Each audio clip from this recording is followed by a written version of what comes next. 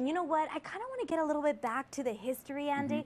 And I really can't wait to hear from this guy. So apparently, he's what we call a walking history book. There you go. Al Borrego. So let's go ahead and send it over to our very own Tani Davis for a look at more. Tani. Hey there, Andy and Monica. I'm here with Al Borrego, who is the president of the Cultural Heritage Society of the Camino Real. And Mr. Borrego, you know, a lot of people don't know that this place is out here. And how, tell us the story. Give us a brief history of this area.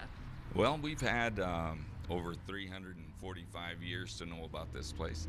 It's been here forever. Socorro's been here since 1680, you know, during the Pueblo Revolt. And this whole area started developing as a paraje on the Camino Real way before that. So this particular building here at Casa Ortiz is a building that is most probably one of those original buildings from the early 1600s.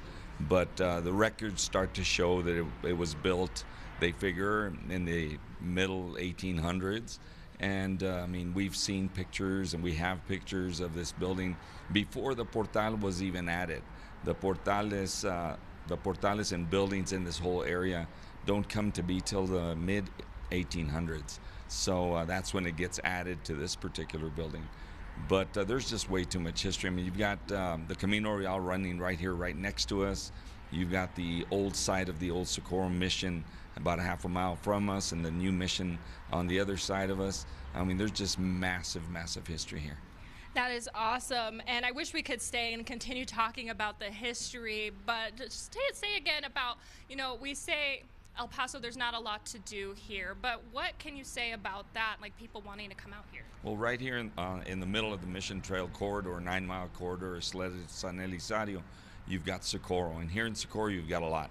You've got the mission, you've got the old mission, you've got the historic district here with the all-new cultural event center coming up here. You've got restaurants, you've got Dusty Tap, you've got Three Missions Brewery here. There's a lot of things to do here, and don't forget the Adobe Moonlight Theater Hall that they have here. There used to be La Cueva that showed silent movies back in the early 1900s.